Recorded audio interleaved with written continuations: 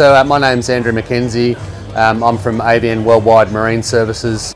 This particular product here is a DMS Magnus Master. It's a rotor-based stabiliser. The rotor spinning generates lift, so it works on the principle of the Magnus Effect. That rotor out the side of the boat there generates around 2 tonnes of lift. They're not a zero-speed solution at this point in time, but what happens is once you're travelling at 4 knots, they are really highly effective. Fantastic in the trawler boat market. At DMS Holland, they're really innovators in the area of stabilisation. They've got a new product. It's called the DMS All-in-One.